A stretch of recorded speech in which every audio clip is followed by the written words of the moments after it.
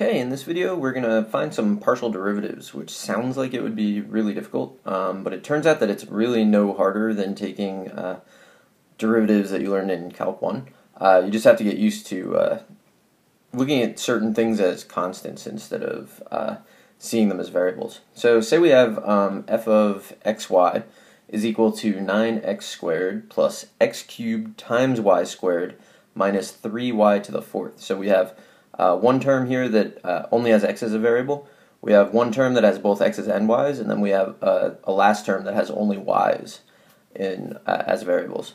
And that's going to be really important. So the first partial derivative we want to take is partial x, so the partial derivative with respect to x. So partial x of f of xy.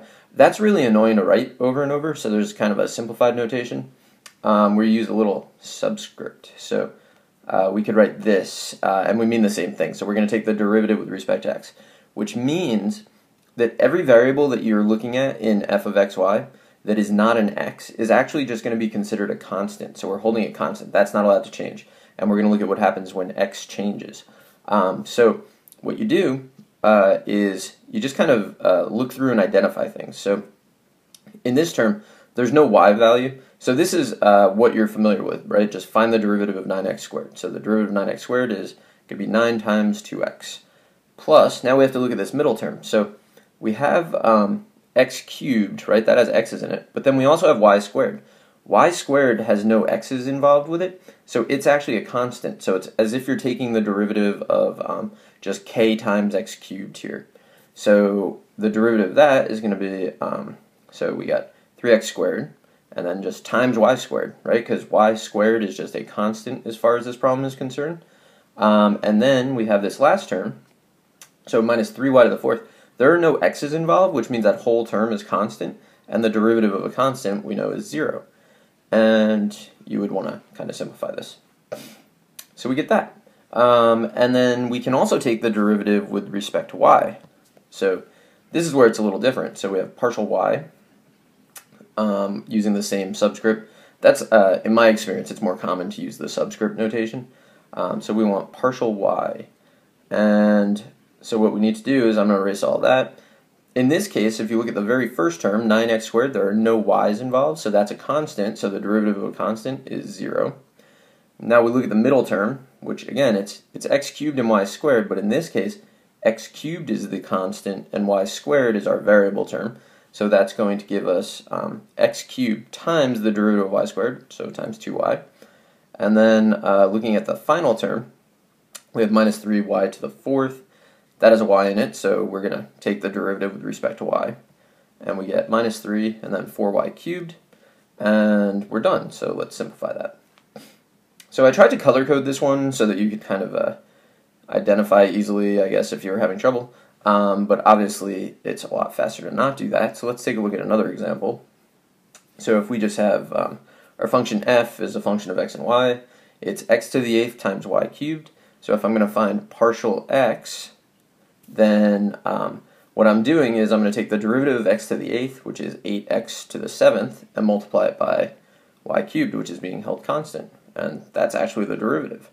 And if I want partial y, I'm going to look at it, and I'm going to take the derivative of y cubed and just multiply by x to the 8th, which is, for all intents and purposes, a constant when you're taking the partial with respect to y. So I get 3y squared x to the 8th, but then I've rearranged it a little bit. I want to do one more example that involves the chain rule, because some people kind of struggle a little bit when they hit this, but as soon as you do a couple problems, it makes a lot of sense. So if I want partial x for this function, first I got to look at the function. So I have cosine of x times y plus x over y. So two different terms, handle each one separately. So I need the derivative of cosine of something. So this is no different from Calc 1. The derivative of cosine of something is going to be negative sine of that thing, so I have negative sine of xy, times the derivative of that thing with respect to x. So times the derivative of xy with respect to x, which gives me just 1 times y, so times y. Now I'm going to look at the second thing. So it's x over y, so x is the variable, and y is a constant in this case. So the derivative of x is 1, so I just get 1 over y. Because you could rewrite it as 1 over y times x, which might potentially help you take the derivative. Then I'm going to rearrange it. So, not so bad. Let's take the derivative with respect to y, so partial y. Okay, so it's still cosine of something, and then x is the constant this time, y is the variable. So it's going to be negative sine of xy times the derivative of xy with respect to y, so that's going to be x times 1, so just times x. And then looking at the second thing, y is the variable, x is the constant. It might help you to rewrite it as x times y to the negative first. And I'm just going to power rule on y here. So I'm going to get plus x times negative y to the negative second. Bring the exponent down, subtract 1. And then I'm going to clean this up. So I get negative x sine of xy minus x over y squared. So that's a bunch of examples of taking partial derivatives. They're really not that bad. You just have to get used to it, and that takes a little bit of practice. So I hope you found this helpful, and good luck.